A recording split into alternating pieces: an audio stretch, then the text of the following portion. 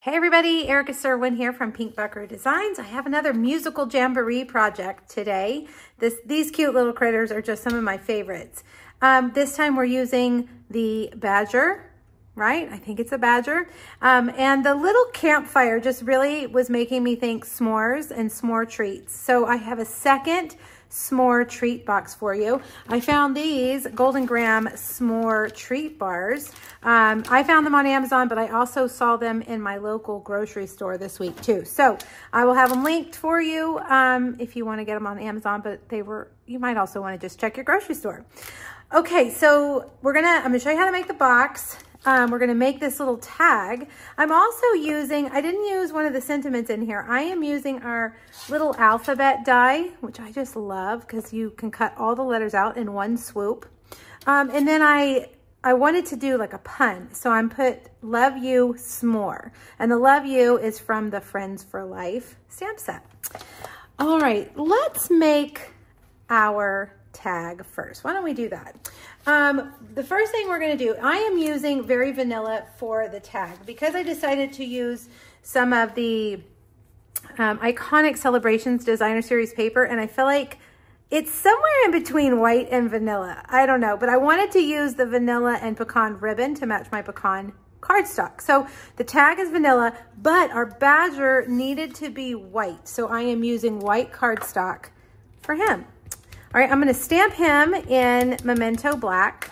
And I chose Memento Black because we're using Stampin' Blend. So you need to not use any alcohol inks when you use your alcohol markers. All right, now a badger is black and white-ish, but I don't use my black Stampin' Blends very often because they are so very dark. Sometimes you lose the detail in the artwork. So I decided to just use Smoky Slate. And I'm gonna use my Smoky Slate light and dark to do the two kind of delineations in color. The light is, he's really like half and half, dark, half dark, half light. So that's what I did with the light. And then I'm gonna take the dark, again, Smoky Slate, and just color in these other parts. So you really kind of have some variation. I did have to look up badger because we don't have those around here, and I did not know exactly how to color it, but you can easily find it online. All right, so color that, and then I believe we did his arms dark, and we'll do that little arm dark right there. And I just left the tambourine white. I didn't really feel like there was a need to color it. There are no dies for the stamp set, so get out your paper snips, cut away all the extra cardstock, and then just slowly go around. And I try to stay right on the outside of the black line, leaving just a really narrow border, like a white border around the edge of the image, because when you look at it after it's cut out, your eye really only sees the black line. And so if you're like me and your cuts are definitely not perfect, no one's really going to notice because the lines on the image are perfect. And that's really what the eye focuses in on. So try to stay on the outside, keeping that black line intact. And I use my opposite hand to turn the paper like that. To get in here, I kind of saved it to the end. Cutting, when you cut away the extra cardstock as you're cutting, it helps so you don't have extra little paper getting in the way. So make sure you're cutting that away. And there we go. Is it perfect? No, it's not. Is that okay? Yes, of course. Okay, so we're gonna do that. Let's cut out the letters because I feel like you start from the bottom up and then you can kind of get everything spaced after you get those letters. This die, I cut my paper just a little bit short because I don't really need that last line of letters. So I'm not gonna worry about that, but I'm gonna put this whole thing on here and run it through. And then we'll bring it over and find the letters that we need. All right, so we need an S, and we need an O, and we need an R, And then it looks like M is down here. Take your pick tool will definitely help you grab these with a little putty end. S-M-O-R, and then we need the E. For some reason, my E's always stick and they stay in the die. So I'll have to poke them out. Okay, there we go. We've got that. Let's move that out of the way. And let's bring our Very Vanilla tag. This tag is the Greetings of the Seasons die set that are an online exclusive. You'll find them online only. They are available to everyone. Just because it says exclusive doesn't mean that you can't get it. It just means it's exclusively online and not in a catalog. All right, so I'm gonna work quickly with my liquid glue so that if I need to kind of do some wiggling around with my letters, I can do that before it dries. And I'm just going very light on the dots of glue so we don't have a mess. There, wow, that worked out perfect, didn't it? Okay, now Smore actually has a little apostrophe in there. So I'm just gonna take my pecan pie Stamp and Blend and just put a little mark there. All right, so we're gonna work our way up. So let's do the Love You next. And I'm gonna try to get this right under my head so I can get it even. There we go, Love You, Smore. You could change that to thank you. You could change that to miss you. Just anything that includes the word more, you could change that. All right, this guy's gonna go here. I'm gonna place him here so I can see exactly where I wanna stamp my fire. I'm not gonna cut out the fire. I'm just gonna stamp it flat. All right, and then we're gonna color it. So we need to start with, let's start with our light pumpkin pie.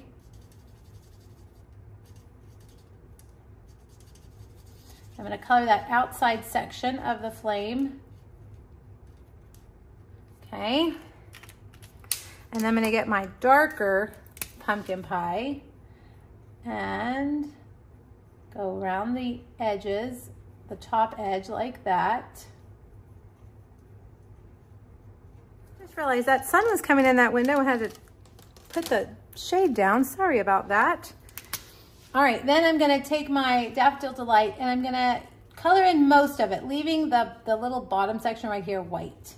All right, so there's our flame.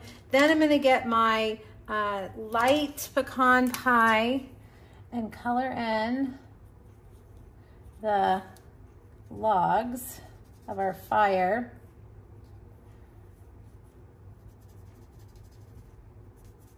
And then there are some little musical notes that are really cute. So before we put him on, let's just kind of add some music notes around him. And then we'll add him on with a dimensional, which is buried under all of my other adhesive over there. All right, there we go. Okay, so there's your tag. Now, all we have to do is make the box, and it's a pretty easy box. All right, we're gonna start with a piece of pecan pie that is 5.5 by 7 1/4. On the short side, we're gonna score it at 1/2 inch, 2 1/4, 3 and 4 3/4. Then turn it and score it at 3/4 and 6 1/2, okay? All right, so now you wanna grab your bone folder, and this side, the very first score mark that you made is the 1/2 inch side, and that's the tab that you're gonna put your adhesive on, okay? So keep that in mind. That one's skinnier than this one over here.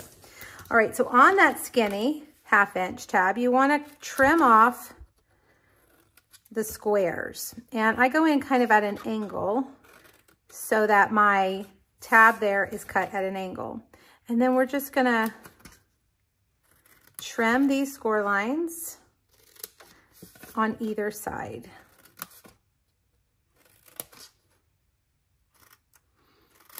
Now, if you want, you can cut the corners off the square tabs. You don't have to do this, but sometimes if you're like me and your score lines aren't perfect, or you didn't cut perfectly on the score line, like maybe you cut to the left or to the right of it, this will help your box go together pretty good. Okay, so now we've got that. Let's use some tear and tape. I'm gonna put tear and tape. Oh, am I out of tear and tape? Okay, let's use just our regular Stampin' Seal. Put that adhesive on that 1/2" side and then fold over the opposite side and you will have your box. All right, now we're gonna fold in the sides and the back on one end, put adhesive on that front flap and fold that over. All right, so now here is your box. We're gonna put this piece of Designer Series paper on the front. There is a free PDF on my blog that will have the measurements and supply list for you. So go there and check it out. Slide your little granola bar in, close the sides and the back, and then the front. All right. Take your striped ribbon and we're going to wrap it around the bottom and tie it up here at the top. See if I can get mine nice and straight. There we go. Make your bow. The Greetings of the Season tag dies that we made the tag from all have a little hole in them so that you can attach them. They are designed to be gift tags. So that is really nice when the holidays come and you just want to make some quick tags. These dies are perfect for that. Now I'm going to take my, where did it go? Okay, well maybe we'll use linen thread. I used Very Vanilla twine and I had it right here, but it is missing, of course. So I'm just going to use linen thread. It ran away. All right. So thread that linen thread through there like that. And then through here like that underneath that bow.